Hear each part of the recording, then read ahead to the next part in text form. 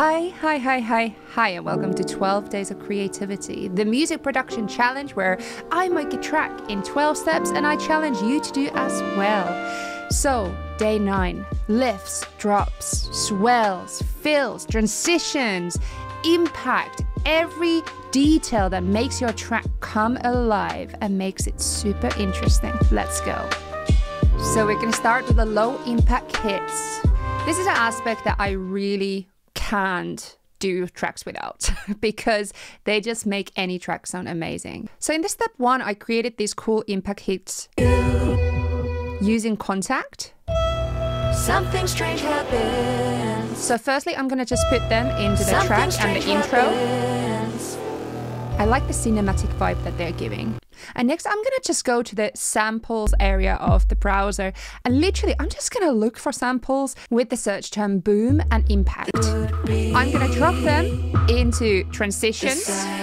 So example, just before the gap or just after the gap.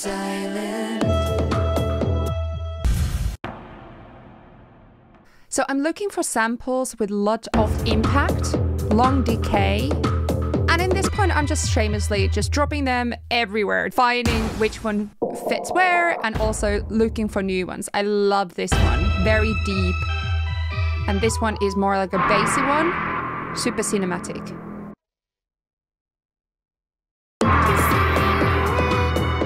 So some of the stuff I also put in the middle of the choruses to kind of separate the sections and add interest. So not only on the transitions, but also in the middle of sections. I find this amazing also in the intro.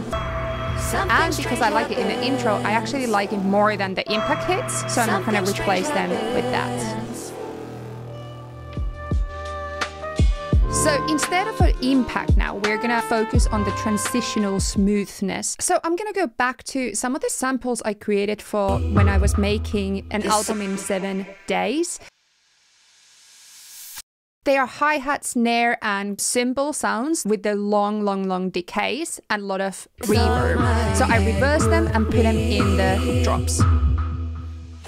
From those files, I actually found some more impacts that have a lot more decay as well. So I'm just going to add a couple of those here. I especially like this one because the pitch drops in it.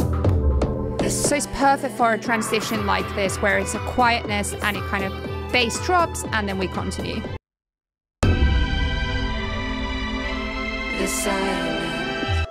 So I'm also adding some decay to the end of the song. And also I'm gonna actually reverse it back and I'm gonna create a swoosh. So we have a swelling sound coming in and swoosh going out. Adding these high-end sounds as well as low-end sounds, reverse, long decay, FX, everywhere in the song just adds instant quality to your song. Honestly, try this out. It's just gonna make it sound so much better. Hello. The daily thoughts. Okay, today's thought is you are not always responsible of your creativity. We can put our creative workflows into 2 or 3 sections. Divergent thinking, convergent thinking, and learning. So learning is quite self-explanatory. It's where you learn. Wow, I was just advertising the boat company accidentally there. So you know where to come when you come and be a tourist in York. So divergent thinking is where we just let the creativity flow through us without judgment, just let it go. Convergent thinking is where we take those ideas and we make it something like a song. Yeah, structural. So the thought is, you can't always be in charge of your divergent thinking. Don't be so harsh. Just accept the thoughts that come through you. And also the outcome. You might not like the outcome right now of your song. I always use this as an example. We all used to hate 80s music, 80s fashion, and look what's fashionable now. You know, our perspectives and our thoughts change, we change. So who are you to judge what sounds good and what doesn't? So who are you to judge if your track is good or not? And on this note, please submit your songs to this Maker of the Month thing. You know, if you feel like, oh no, I'm not a proper producer, oh no, I'm not, it's not gonna be great, it's just a couple of samples. Just still send it. still send it. Just be kind to yourself. That's the point. Be kind to yourself. Submit music, and also let's be less judgmental for others as well, for ourselves and others. Bye.